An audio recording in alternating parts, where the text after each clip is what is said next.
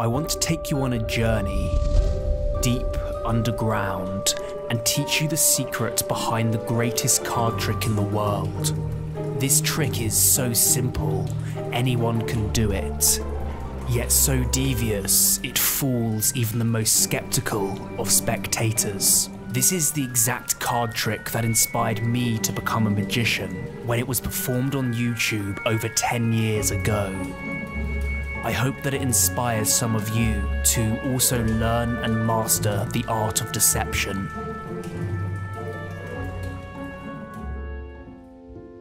The magician has a deck of cards. He allows the spectator to reach in and freely choose any card that they like. In this case, the spectator has chosen the 4 of spades. This is put to the side so the magician can deal down small packets of cards onto the table. He tells the spectator to say stop whenever he likes. The spectator says stop, and the card is then returned to that exact position. Everything is clean and fair. The magician then cuts the deck and waves his hand over it. He then spreads out the cards, and amazingly, there's 1 red card in the deck.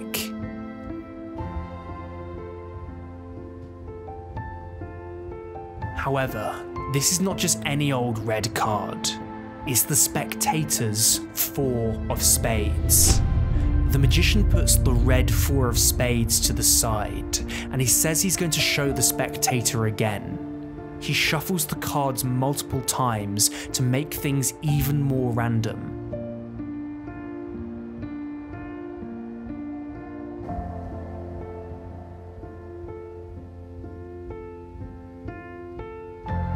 The cards are cut like before, and the spectator has a free choice of any card. This time he's chosen the 10 of diamonds. The card is returned and the magician waves his hand over the deck, saying that a red card will appear. He spreads out the cards, but there is no red card. So the magician cuts the cards, waves his hand over them, and spreads them out again. But there is still no red card. The magician then points to the red 4 of spades from earlier, picks it up, and it is magically changed into the spectator's 10 of diamonds. This is a devilishly simple trick that just requires 2 of the same card.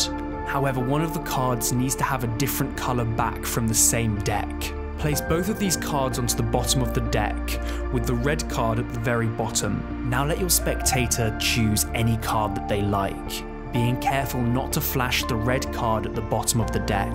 Deal off small piles from the top of the deck, and let the spectator put their card back on top of the pile on the table. Notice how this places the red 10 of diamonds directly on top of their card. Wave your hand over the deck and then spread out the cards. Point to the red card and then split the deck into 2 piles. It is important that the pile with the red card goes on top of the other pile as shown. You now have 1 10 of diamonds on the bottom and on the top of the deck.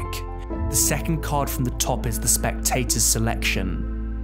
Do a double lift and this will look as if the 6 of clubs is the only red card. Do this by riffling up the back of the deck with your thumb until you get a break under the top 2 cards. Then just turn them both over as shown. Place what they think is the red 6 of clubs on the table, when in reality it's the 10 of diamonds. Now you need to force the 10 of diamonds from the bottom of the deck onto the spectator. In the performance I controlled the card to the top of the deck and then did a classic force, but an easier way to do this is to hold the deck in this position between your middle finger and thumb, then come over with your other middle finger and thumb and peel off packets of cards in your hand. It will look as if you're shuffling the cards, but the 10 of diamonds always stays on the bottom. Now just ask your spectator to say stop, and whenever they say stop, show them the 10 of diamonds as their chosen card. This is called the Hindu force. I like using this force, but use any force that you like. Now say you're going to do the trick again. Spread out the cards and show that there's no red card. Try this again, and just when your spectator thinks you've got it wrong, turn over the red card and show that it's their 10 of diamonds. This magic trick was published onto YouTube over 10 years ago, and it's the first trick I ever learnt. I hope it inspires some of you to also learn and master the art of deception. If you are interested in learning incredible card tricks including flourishes, cuts, shuffles and more, and tricks that are just too good to reveal on YouTube, then check out my magic card course in the first link in the description below. The course contains some of the best tricks ever created and will give you the ability to walk into a room and impress anybody that you like. So go and check out Card Magic Pro in the first link in the description.